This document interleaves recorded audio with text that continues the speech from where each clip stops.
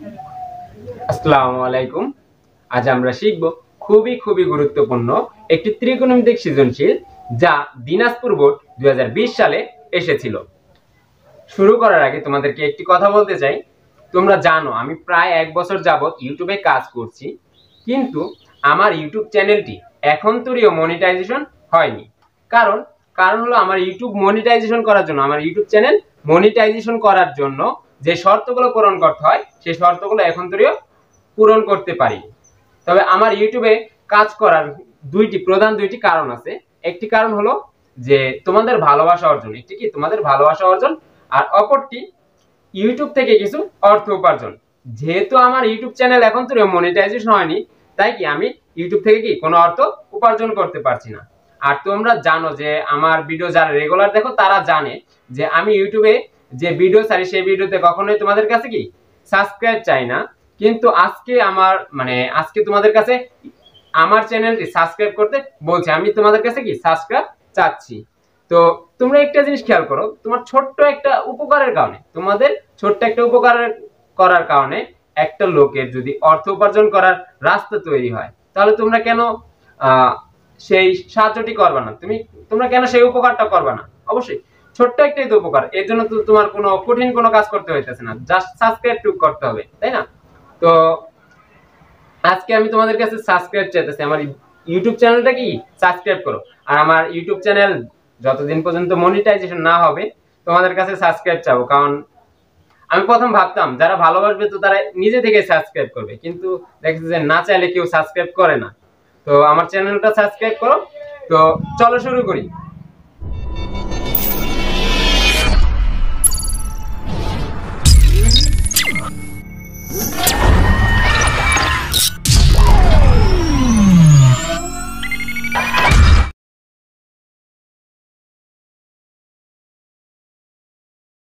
তো তোমরা খেয়াল করো, আজকের যেই জিনিসটা আমরা শিখবো টপিকটা, সেটা হলো দিনাজপুর বোর্ড 2020 সালে 7 নম্বর প্রশ্নে এসেছিল কি cot θ প্লাস cos θ সমান সমান p হলে এবং cot θ মাইনাস cos θ সমান সমান q।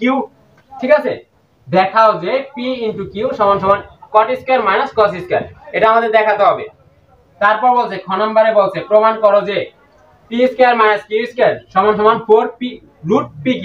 ঠিক আছে, তারপর দেখো গ নম্বরে বলছে p ডিভাইডেড q সমান সমান 2 প্লাস রুট 3 এবং 2 মাইনাস রুট 3 হলে থিটার মান নির্ণয় করো। তো খেয়াল করো ক নাম্বার প্রশ্নটা আমরা কিভাবে করব। ক নাম্বার প্রশ্নে দেওয়া আছে দিয়ে আমরা লিখব, দেওয়া আছে দিয়ে p এবং q এর মান লিখব। দেওয়া আছে কি দেওয়া আছে cot θ প্লাস cos θ সমান সমান p এবং cot θ মাইনাস cos θ সমান সমান q।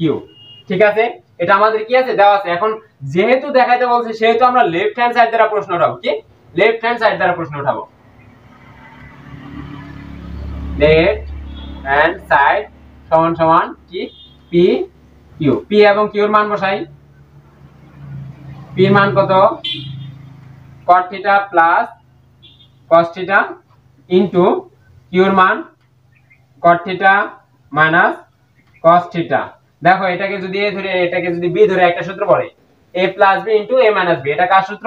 a square minus b square এর সূত্র। তো cot square θ minus cos square θ, এটা কি রাইট হ্যান্ড সাইড সমান সমান আর এইচ এস।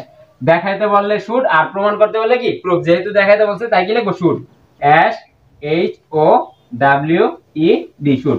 ওকে, তো তোমরা খেয়াল করো খ নাম্বার প্রশ্নে কি বলছে।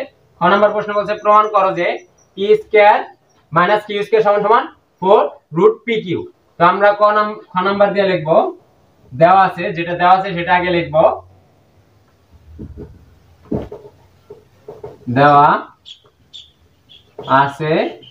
আছে কি cot θ প্লাস cos θ সমান সমান p এবং cot θ মাইনাস cos থিটা সমান সমান কিউ।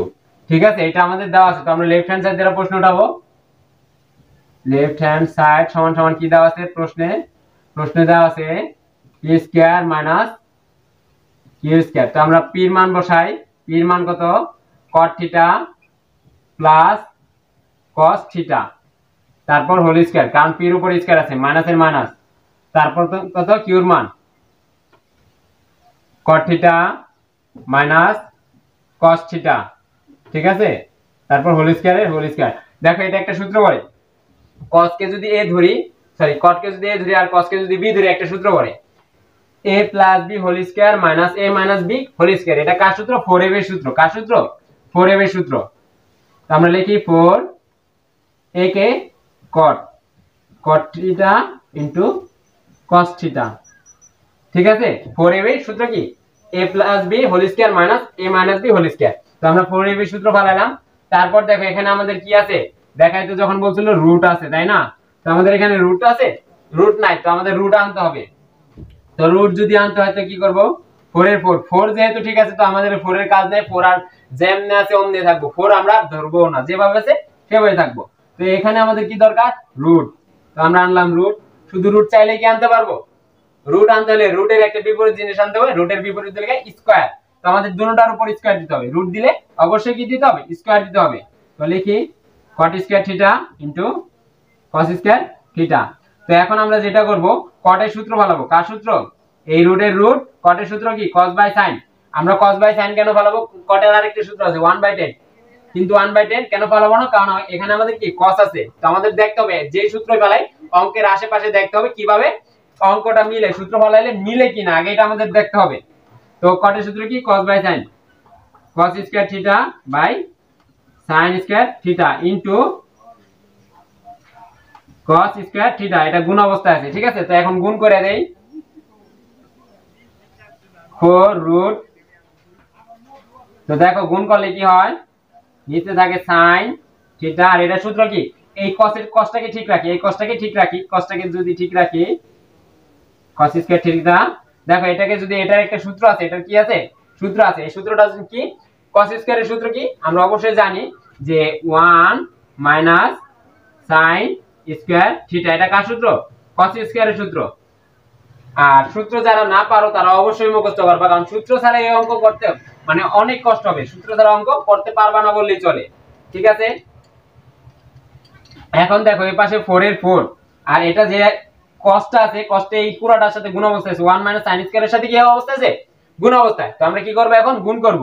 তো এই রুট যে আছে, রুটের আর কোনো কাজ নাই, রুট যেভাবে আছে সেভাবে থাকবে, কারণ আমাদের রুট শেষও থাকবে, তাই না? এটাকে যদি গুণ করি, গুণ করলে কি হয় দেখো, 1 দ্বারা cos এর গুণ করলে হয়, সরি cos দ্বারা 1 এর গুণ করলে হয় cos স্কয়ার ছিল, তাই স্কয়ার থিটা থিটা।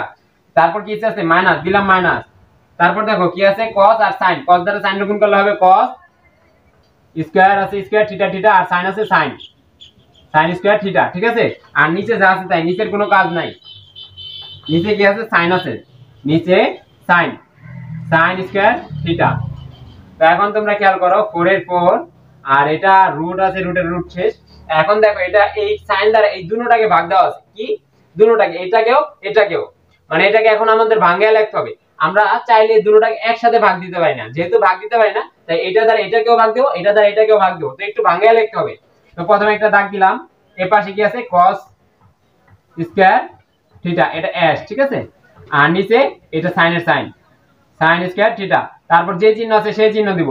ঠিক আছে, তারপর এটা যা আছে উপরে যা আছে তাই এই পাশে, আর নিচে sin দুনো পাশে হবে sin স্কয়ার থিটা, আর এই পাশে হবে cos square theta into sin square theta. তো এখানে একটা জিনিস খেয়াল করো, 4 এর 4, এই রুটের রুট, এখানে দেখো একটা সূত্র পড়ে cos বাই sin। এটা কার সূত্র? cot এর সূত্র। তো আমরা ফালাই cot স্কয়ার থিটা, মাইনাস এর মাইনাস, এই sin কাটা, তো রইলো কি? sin কাটা গেলে থাকে cos স্কয়ার থিটা।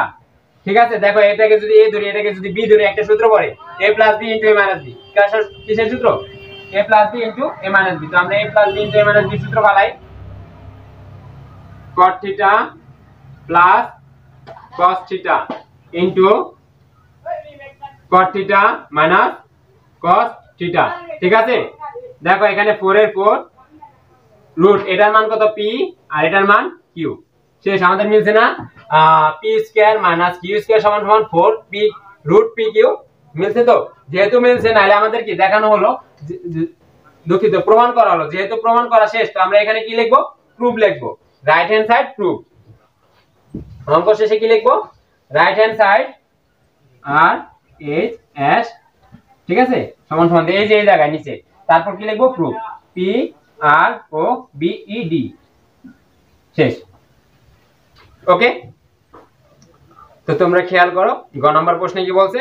গ নাম্বার প্রশ্নে বলছে পি বাই কিউ সমান সমান 2 plus root 3 divided 2 minus root 3 হলে থিটা এর মান নির্ণয় করো। তো আমরা প্রথমে দেওয়া আছে দিয়ে শুরু করব। গ নম্বরে দেওয়া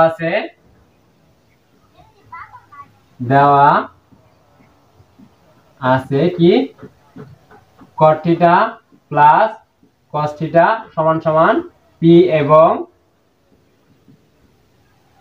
cot theta minus cos theta সমান সমান q।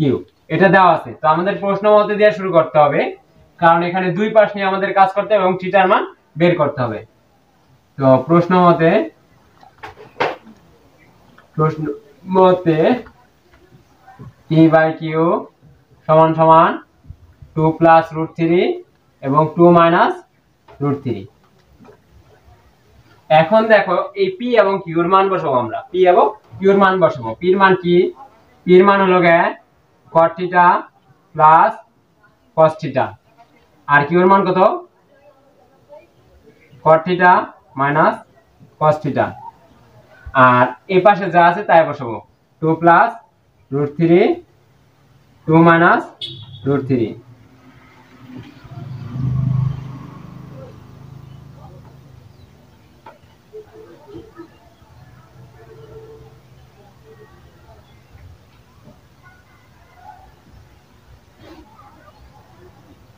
তো দেখো এখন এটা যা আছে এটাকে কি করব আমরা?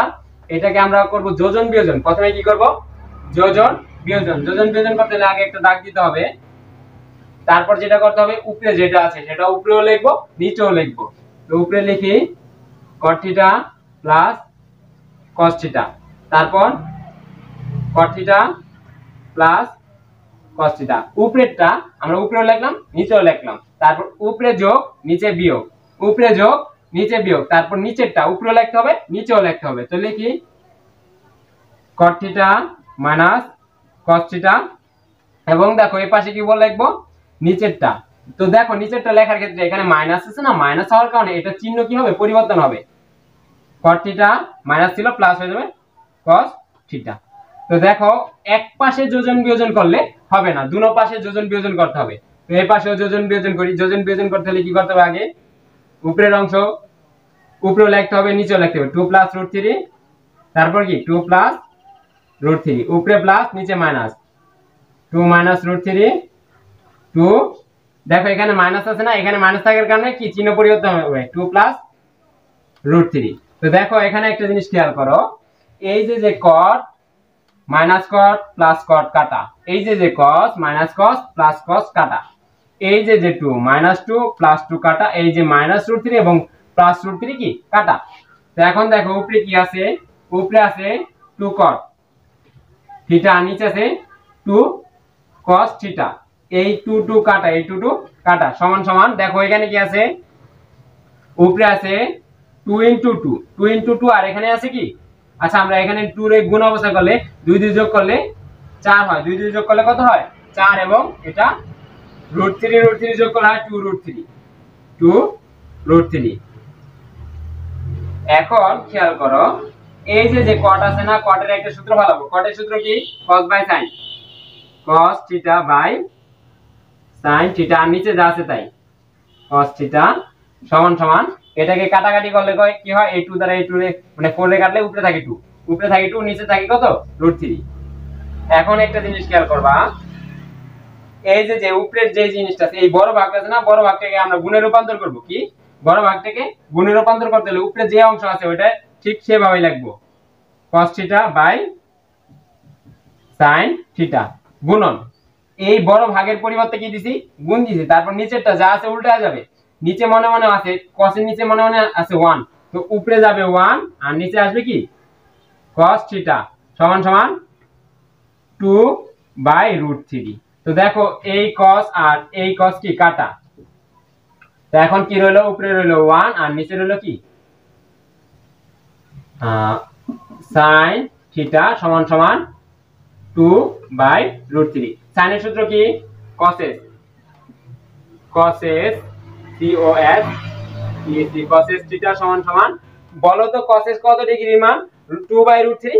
cos s দেখো আমরা এটা ক্যালকুলেটরের মাধ্যমে বের করব। দেখো আমাদের এটাকে যদি উল্টা করি sin হয়, এটাকে উল্টা করে করা যায়। ধরো আমরা cos s এর যদি সূত্র না জানি তখন কি করব, sin কে উল্টায় দিব, তো এটা উল্টায় যাবে।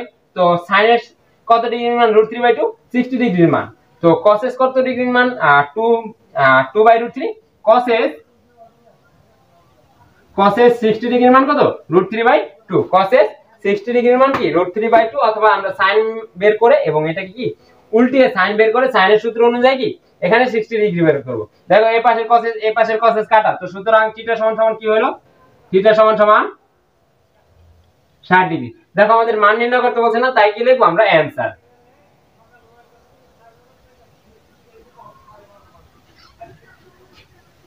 ওকে, আজকের জন্য এই তৈরি, আবার দেখা হবে পরবর্তী কোনো ভিডিওতে।